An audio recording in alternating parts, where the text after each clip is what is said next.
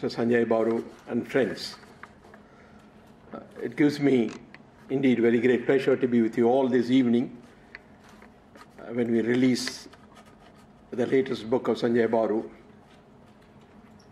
Sanjaya Baru is a very well-known writer.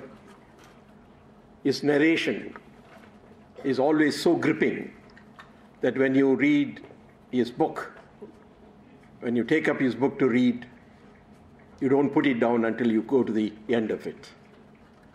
That is the nature of his writing. 1991 is an important landmark in the post-independence economic and political history of the country.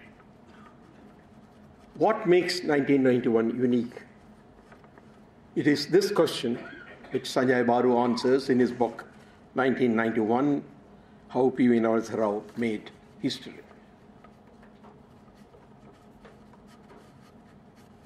There is not only a narration of events that happened,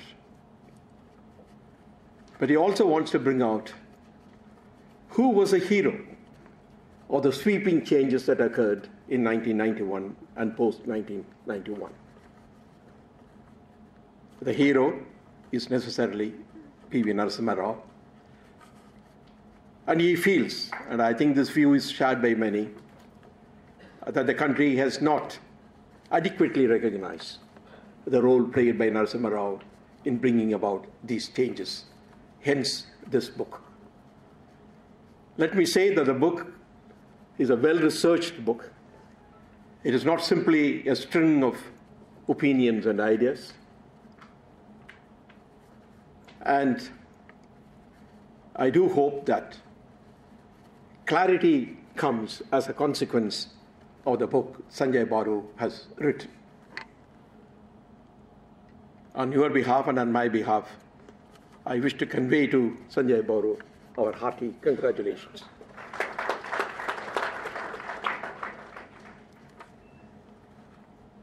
As I was reading the book,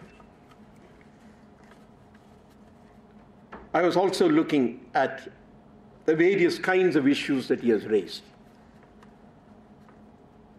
The book is written somewhat chronologically. What happened in the month of January, February, March in 1991.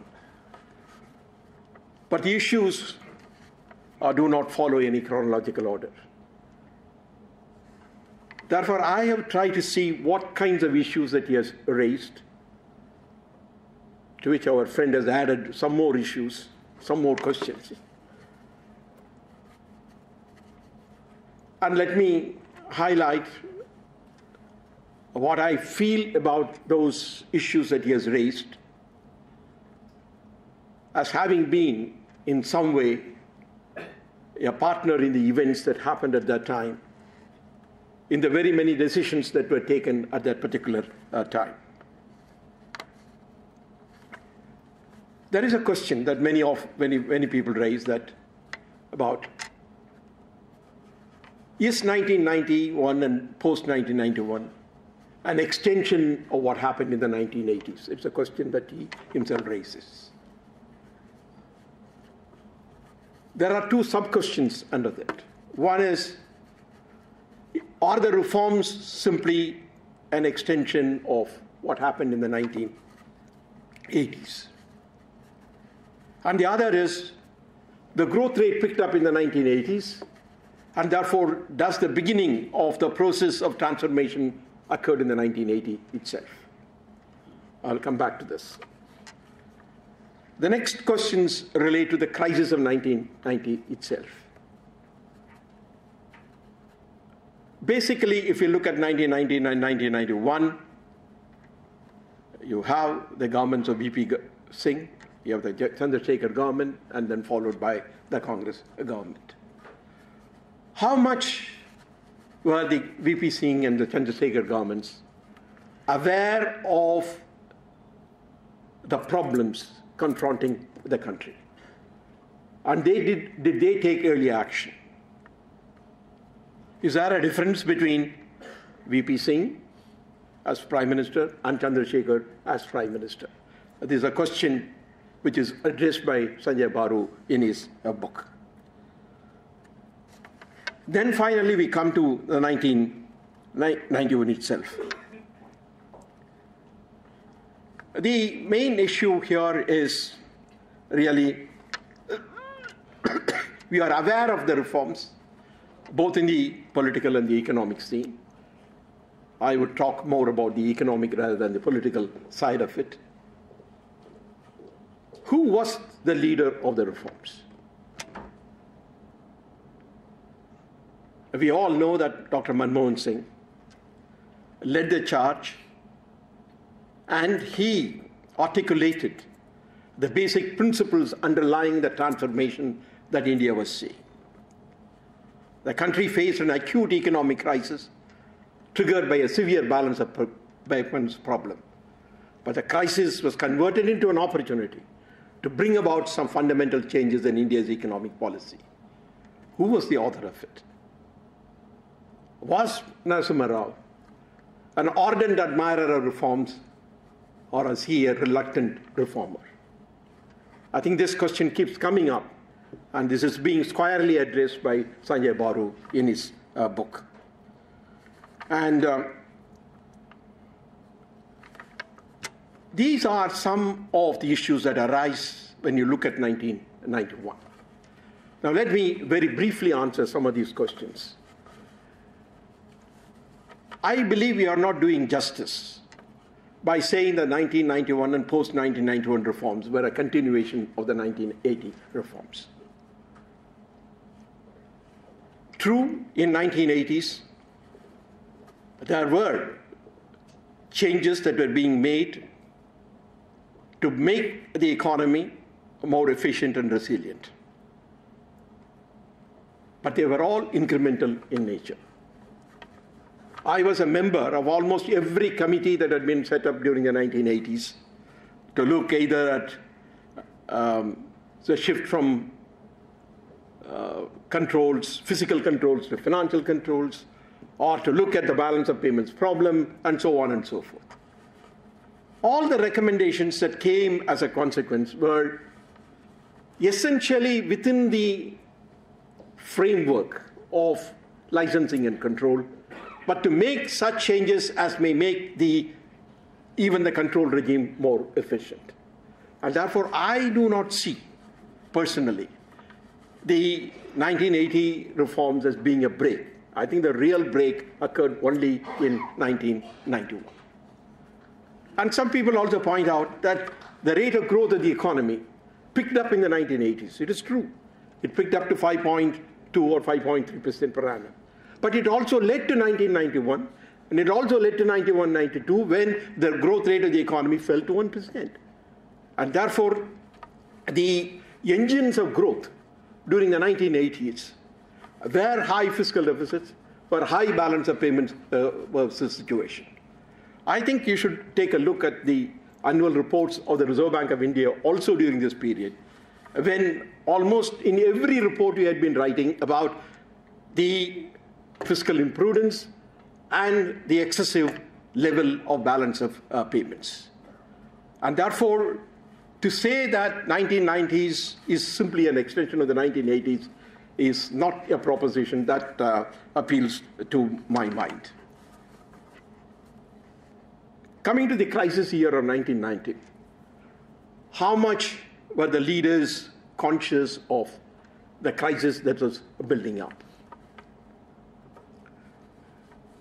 The V.P. Singh government, in some way, was not willing to take the kind of action that required to be taken. One simple decision like going to the, not simple, but one difficult, but one decision that could have been taken was to go to the IMF or to the international organizations to get assistance. In the history of the Reserve Bank of India, that is a reference to a letter that the Reserve Bank of India wrote in August 1990 to the government, impressing on them the need to go to the international financial institutions to obtain assistance. Had we gone in August 1990, much of the embarrassment that we had while negotiating in December 1990 or January 1991 could have been avoided.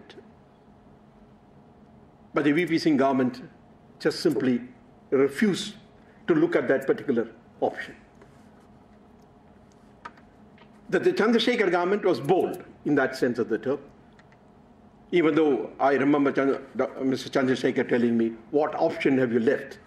Because at that particular point in December 1990 or January 1991, there was really no other option except to go to the international financial institutions to get relief. Therefore, the bold decision of Chandrasekhar government needs to be appreciated. I think there's a reference in Sanjaya Baru's book to this, as well as in the political field, the bold decision that you took even to refueling allowing the military aircraft of the United States to refuel in Bombay.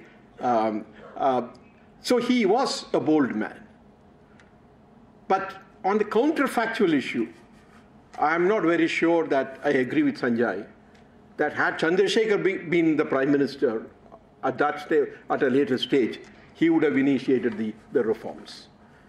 Yes, the budget of 1991 contained many elements, many statements, which do reflect a reform mind. But Chandrasekhar himself is brought up in an entirely different tradition. You may say that Narasimha Rao and many others are also brought up in the earlier tradition. When the opportunity came and when the crisis reached a certain proportion, they changed their mind. He could have also changed their mind. But I am not totally sure that the counterfactual that he would have done it is really has great validity, because one of the strong critics of the reforms later in post-1991 was Mr. Chandrasekhar.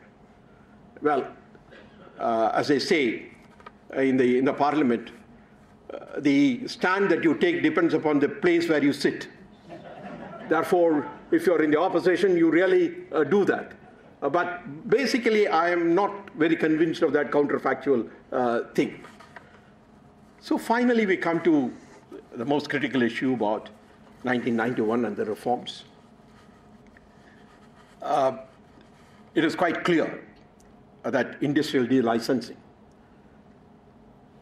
was an important element of the reform process. Not only an important, perhaps the most important element of the reform process, because that sent the signal that we are dismantling controls, we are dismantling counterproductive licensing mechanisms. But that was allowed to be communicated in a very mild way. And that is why the credit does not go very much to Narasimha Rao. But the fact of the matter is that he was a reformist. I can also tell you it was at that time I was a member of the Planning Commission, and the 8th five-year plan was being written. And apart from the sketchy comments in the budget of 1991, one place in which you find a good statement of what reforms are about and what the holistic view that has been taken is found in the 8th five-year plan report. I had a hand in writing it, and Narasimha Rao went over it, and he raised no objection whatsoever to it. And therefore, I know fully that Narasimha Rao was totally behind the reforms, and he articulated the reforms in a manner in which that it could be acceptable to his party. Because there were many in the party who did not at that time agree with what was happening. But as they say, under the shadow of a crisis, we can do many things. And that is what we were actually doing at that particular time. But therefore, he couched his statements in a language in which it would appeal to the rest of the party. And that is where you find the use of the expressions like middle path and so on and so forth. And therefore, the impression that he was a strong reformer doesn't come through from many of his writings, because even that Tirupati speech is not as bold as it could have been, corresponding to the nature of the reforms that we introduced. But from my personal experience and from the various actions that he has taken, there is no doubt that he was the architect of the reforms. He was very much behind Dr. Manmohan Singh, and he gave and provided the political support that was needed to push the reforms ahead. So what do I say about, is there anything that I am critical of the book? One thing is that there is much less mentioned about Manmohan Singh. Maybe that is because Sanjaya Baru felt that so much has been written about him that perhaps there is no need for it. But I think in any book on 1991, due credit must be given to Dr. Manmohan Singh, because it is one thing to have a general idea, but to put it into concrete shape and to provide a consistent set of framework of reforms, not only in the fiscal area, but also in the balance of payments, but also in monetary policy, but also in so many other areas. You needed somebody who is intellectually strong, who is committed to it, and so on. Therefore, I believe that perhaps we should not underestimate the role played by Dr. Manmohan Singh. It is the duo, P.V. Narasimha Rao combined with Dr. Manmohan Singh, which was responsible for the initiation of the reforms and the carrying, and reforms could be introduced at that particular time. The only other thing that I would say is that Sanjay does refer to many things that go beyond 1991. One of the facts that have contributed to the dimming of the fame of P.V. Narasimha Rao was the 1992 incident at the Babri Masjid.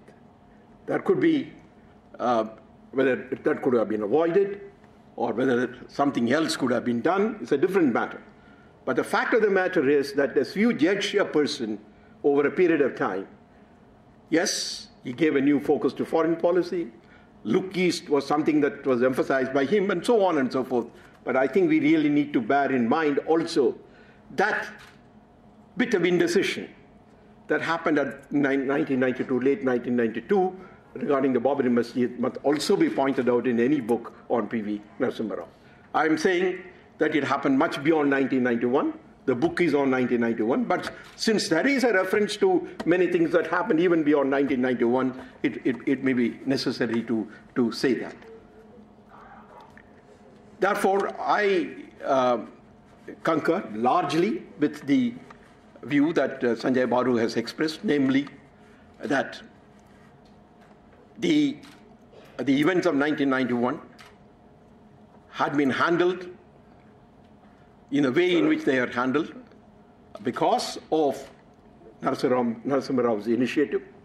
Without his support, without his standing behind, the reforms could not have been introduced, because we have had balance of payments problems earlier. It is not the first time that India had a balance of payments problem, but they were all solved in a totally different way. This is the first time that when we had a severe balance of payments problem, we devalued, which we have done before.